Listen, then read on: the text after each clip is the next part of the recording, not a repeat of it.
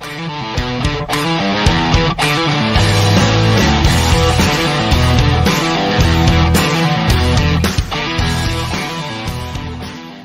tuning in to Border City Rock Talk once again.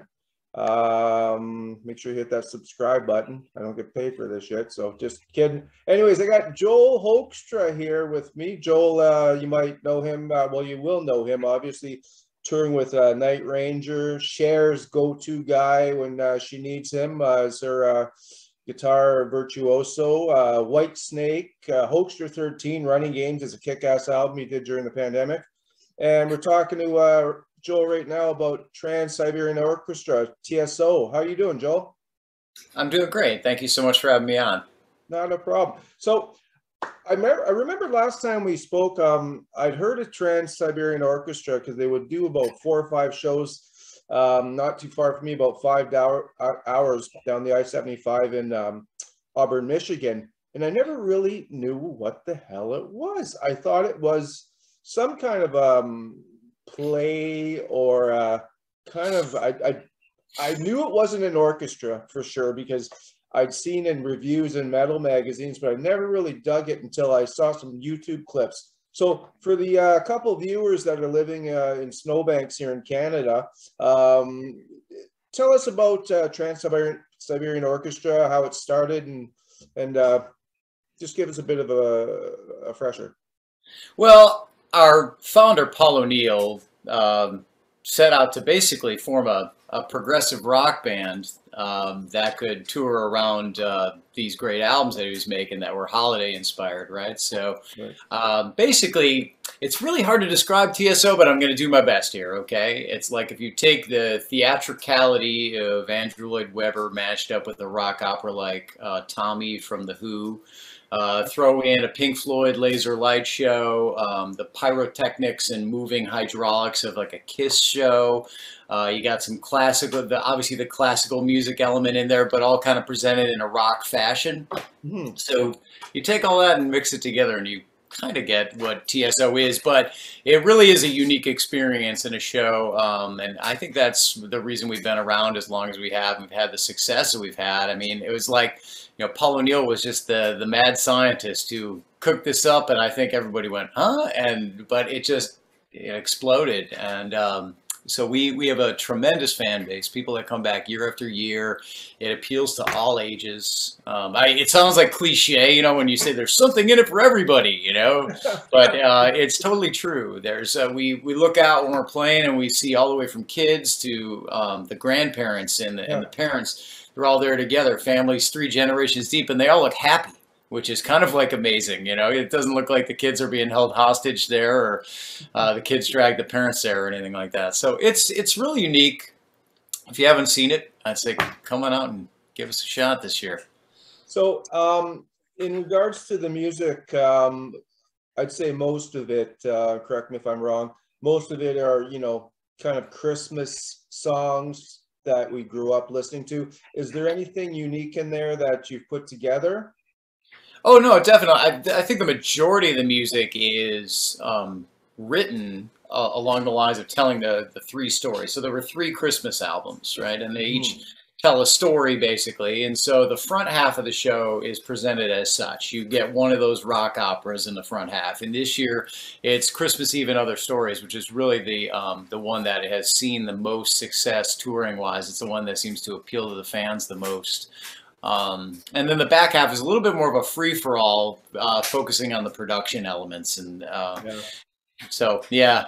But in terms of the music, I would say it's more like original music with citations of things that people would be familiar with, the Christmas songs and classical pieces and things like that. Yeah. I know that the production, and for people, just here's another little, you know, aha moment for people that are thinking about going to the show. The production is about $20 million just to put it on, correct? It's way up. Yeah, I mean, Paul he always believed on starting on 10. Yeah. So I think where the TSO production begins is where most acts leave off, and then kind of find a way to up the game every year. make it bigger and better has always been the philosophy on the production with the show. So that really is a huge amount of the appeal. I don't want to undersell the music end of things because obviously I'm a musician in it, but there are people that go to this just to absorb the production elements because it's staggering. You got a video wall behind us that's just massive, and the stage is the width of the arena. I was just going to ask you about that. Yeah, it's definitely much larger. I mean, it's more on the on the scale of something like The Wall or something like that. You know, if you go to see that tour, it's just massive.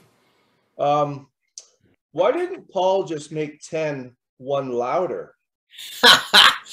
Well, fans will get that one, eh, Joel? All the time. Well, trust me, I'm a huge Tap fan. I love that stuff. The Christopher Guest films. I'm a big fan of all of those. Waiting for Guffman and Best in Show and A Mighty Wind. Love all those films. They crack me up. So who's in the cast this year? Some names that the viewers will know. I know. I interviewed not too long ago Jeff Scott Soto. He's back. I think this is his 14th year. And go and watch that video, guys. It's really kick-ass. So who else are the some names that are mainstream per se? Well, I mean, you got the Sabotage guys, Al Pitrelli and Chris Caffery and Johnny Lee Middleton. So those guys definitely are the core of this thing. I mean, it's really a lot of where this began was Paul's involvement with Sabotage, and just sort of branched off into this. And then from the classic rock world, you mentioned Jeff Scott Soto. I'd say Blas Elias playing drums. In the West Band, you got Dino Jalusic singing out there. Who am I forgetting? Russell Allen in our band out east. These are I'm just speaking in terms of the classic rock people maybe that people would know. And of course, I failed to mention Jeff Plate with the Sabotage guys. So Jeff out east, we're all guys that are known throughout the rock scene. Yeah, and everybody in the cast is dynamic and everything. So how many people are travel with this production? I want to say in the band on each side you've got 19 people because there's a lot of singers. So it sounds like what but it's a core band of I think 6-7 people.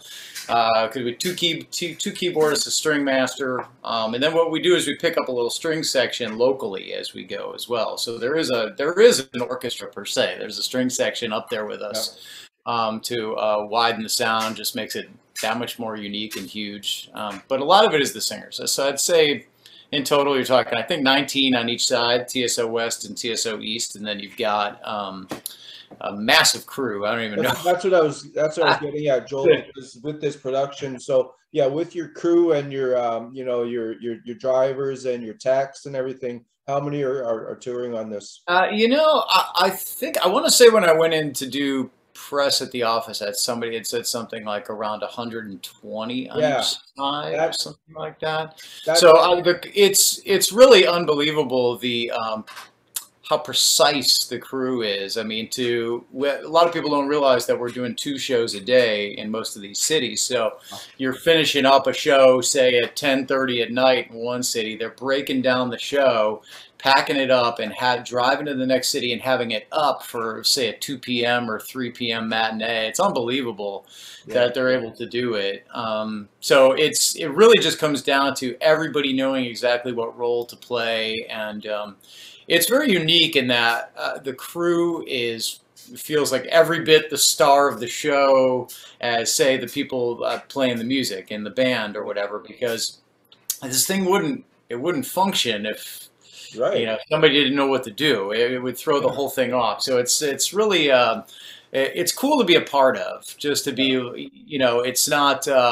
We all kind of set aside our personal stuff for the betterment of the show. It's all about the show with TSO. And we want the experience to be what people feel like, wow, that was cool. Let's go back next year and make that a tradition. And that's, that was always Paul's vision for this thing to live on as a holiday tradition. And so far so good. I mean, it's amazing. We're packing arenas twice a day on a lot of these, and just how unique that is in the rock world at all is I mean, it basically doesn't exist. So to be able to get out there and play for 10,000 people, 2 shows a day or something like that, 15,000 people, it's really, we get on the bus and just talk back and forth. Like, can you believe it? Sometimes, I mean, we still sit there and go like, I can't believe that we actually get to do this. That's amazing. How many shows are in this tour? I know there's quite a bit. And you start what, November, middle of November? Yeah, I think it kicks off November 17, I want to say is the initial date. So I think each band plays roughly 50 shows. So it's roughly 100. I'm not the guy that knows the exact numbers. There are probably some that are like, Joel, it's 52 on the East, and I don't know. But roughly 100 shows total. So yeah, we usually end up reaching about 1 million people on this. Yeah, I see some Canadian dates on there. That's going to be great to see you guys. Is there Canadian? Yeah, okay, you're messing with me. I'm messing with you because you guys are playing Ontario, California, not gotcha. The province. Gotcha. Yeah, typically we do play a Toronto show and Ottawa, and I know Montreal's been a stop in the past for the East Band.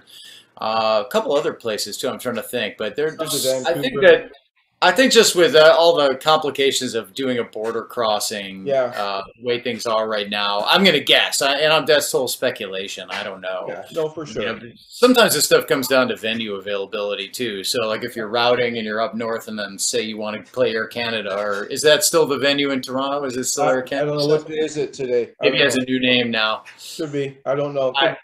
Hard to keep up with the corporate sponsor. I think it's actually the Rogers Center. I don't know. They do. Oh, the Rogers Center. Okay. Yeah. Well, that would make sense. But anyway, sometimes if the venue's not available, so it's funny. Fans always take it personally. In each city. We're not playing our city, man. It's like I don't know. Number one, I just play the songs. So, in regards to your leadership role, with Whitesnake, just a curious question: does David and the management realize that you're doing this every year, and they kind of try to work around the schedule that way, so they don't have to fill you in? Yeah, I mean that's a perfect explanation. Yeah, they're sensitive to it and have helped me out. So it's something when I joined Whitesnake that I've said, hey. I've got this gig every November, December, and I rely upon it. It's something that I do. How many years? You're frozen on my end. Have we lost connection? Just for a second. Can you hear me?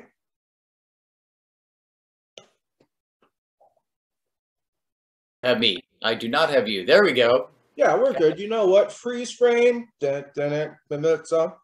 Yeah. Oh, yeah. Of course, man. So you can hear me and everything? I got you now. You were frozen for about, I'd say, 15, 20 seconds or something. So okay. Well, I'm not sure if that answer came across all the way there, but people are sick of hearing me talk already. They're like, stop. No. So what was I saying? We're talking about Whitesnake and your touring.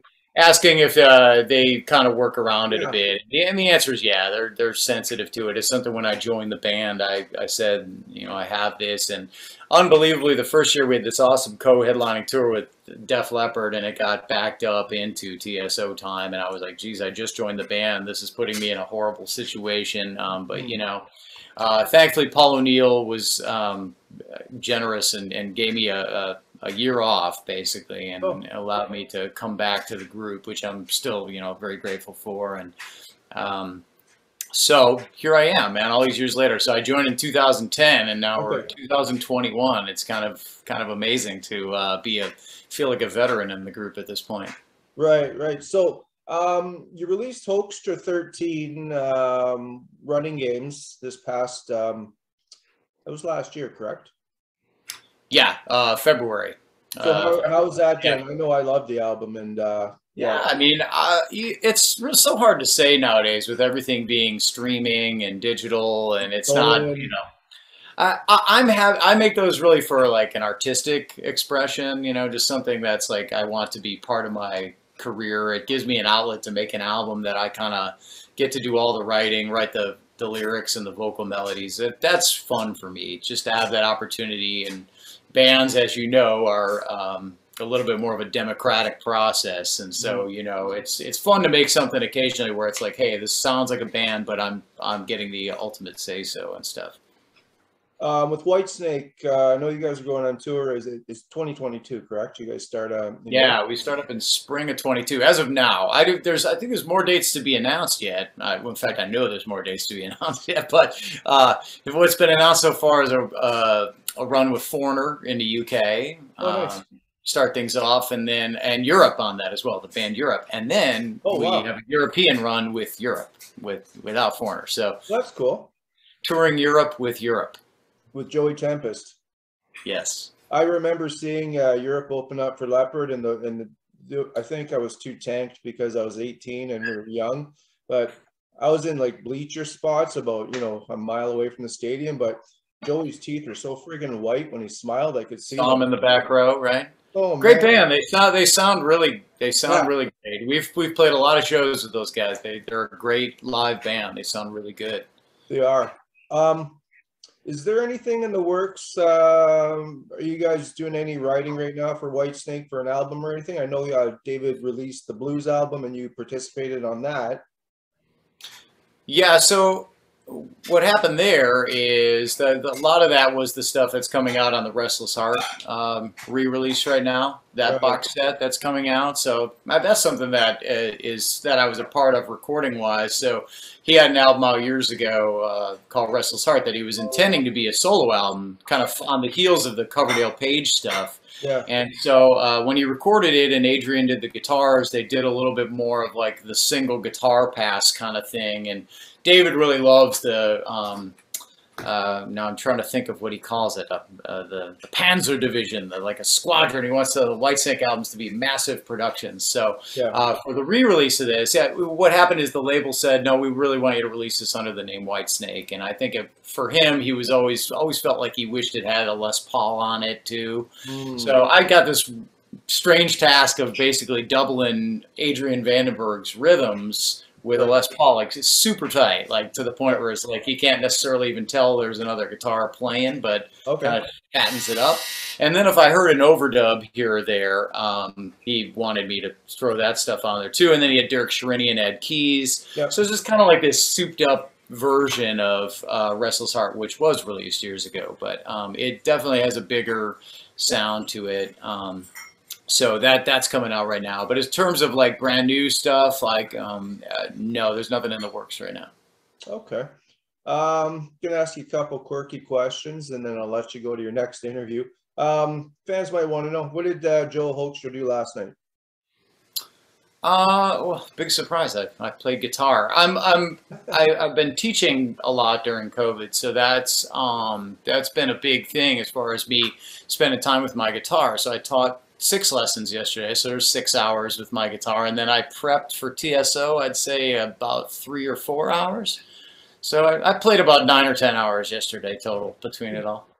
Have you I did watch a baseball game. I practiced, though. I prepped during that Giants-Dodgers game last night. So the sports thing kind of zens me out a little bit. If I have it on the TV, I can kind of prep, and if I need a 5-minute breather mentally, it's almost, I feel like I'm almost more productive when I do that. Stay with it longer. Right. When are you guys going to do pre-rehearsals for the show? So I travel to rehearsals November 3. Everybody's a little bit staggered as far as when they show up. So it's different timing for the singers and for the West Band and the West Singers. And so it's slightly different for everybody, but I'm November 3. Cool. Favorite Canadian guitarist? I mean, you know, I'm going to go Rick Emmett, man. I love Alex. I love some Alex Lifeson, but I'm going to go Rick Emmett because, I was Triumph guy, and just Rick is like, I got to jam with him and on the Peter at gigs, and so I just did the collab video for Ken Tamplin Vocal Academy, do a cover and Lay It on the Line, right? So nice, yeah. And I was really gassed. The Triumph guys really liked it, I guess, and shared it, and that was super cool for me. And so Rick has always just been a really nice guy to me over the years. I just, you know, somehow I know when I first met him, I was doing some gigs with Big Brother and the Holding Company, and I think we were on the same bill, and maybe he was playing a Rick Emmett solo show with a band at the time, and I got to meet him, and I definitely fanned out too much on him, and was like, dude, I love you, man, you know. And then I think as the years went by, I got to work with him on the Peter gigs a little bit and actually play his songs with him, and he thought, okay, this guy's safe, he's not asking for my autograph or pictures with me. He's cool, you know. And now years later, I think he's really learned to trust me because he's seen me playing in bands. He's like, all right, this guy can't be too dangerous to society or me. But no, he's great. I love so much of the Triumph stuff. They were a very underrated band. Yes. Because, you know, people like to sum up that 80s thing with the hair band thing, with the LA thing, you know, but there was also great bands like Triumph that were happening that were like, you know, so talented and on every count. Great on their instruments, great songwriting, great singing. So great stage show too. One of the best. Great stage show. Rick's was a great entertainer. I am sure he still is. But yeah, I've been offered a couple times to get up and sit in on his acoustic shows, and it has never quite worked out. When he's in New York, I've always been on tour. So hopefully someday the stars will align and I'll be able to get up and jam on one of his acoustic shows. I'd love that. Well, I think the stars will be aligning because I just talked to him yesterday, and we mentioned TSO, and he mentioned you and how fond he was of your playing, to be honest with you. Well, that's amazing. You know, like I said, he's always been really good to me, unnecessarily so. He's Rick Emmett. I'm some guy with a name you can't pronounce. Has a few gigs. You know? Am I getting it right? It's okay. No, you're doing it great. But I'm just saying, you know, in terms of where my standing in the rock world, you know. So yeah, I mean, I think that's awesome of him to do that. One more quick question. I think maybe one. I might do two. If Cher is going out on tour, does Joel still get a call? Probably not. The way things were shaken out at the beginning of 2020, the way, I mean, it's funny how life took a turn on all of us with the COVID thing. But I mean, I had 6 months lined up with Whitesnake and 2 months with TSO, and so when they had the dates, then she was doing a lot. They were like, you know, what works, what doesn't, and I was available for about 20% of her shows, and I mean, that just it wasn't really the way that came into play. Was David was taken off 2017 to have knee surgery, and I just kind of reached out to people and said, if anybody needs a fill-in, I'm your guy. I don't really need a new band because we'll be out in 2018, and then even when David did go out in 2018, we just really did a couple months just to see, you know, get his legs underneath him literally and figuratively. And so it really was a great fit for a couple of years. And then 2019 was really rough because Whitesnake heated up a lot. And of course I had TSO.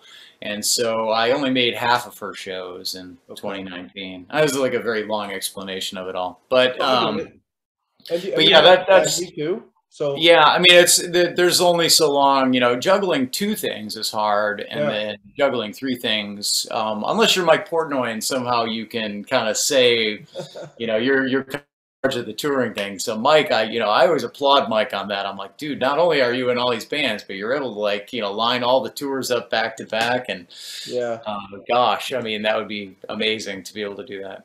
Cool. Last thing, anything to say to your Canadian fans out there? Hope to get up your way soon, man. Hopefully the farewell tour with Whitesnake does some Canadian dates. It'd be great to get up there. You know, I'm from the Midwest, so we are basically Canadians who dip down into the U.S. I grew up in the Chicago area. I always say I always feel like I fit in with Canadians when I go up there. Like, I feel like, yeah, you're my people. We're more of the same. The Midwest U.S. people are a lot like the Canadians, I think. Perfect. Well, I'd like to thank you, man. Everybody hit that subscribe button, and God bless Joel, and we'll see you soon. Cool. Thanks so much, brother. Appreciate the time. All right. Cheers. Have a good one.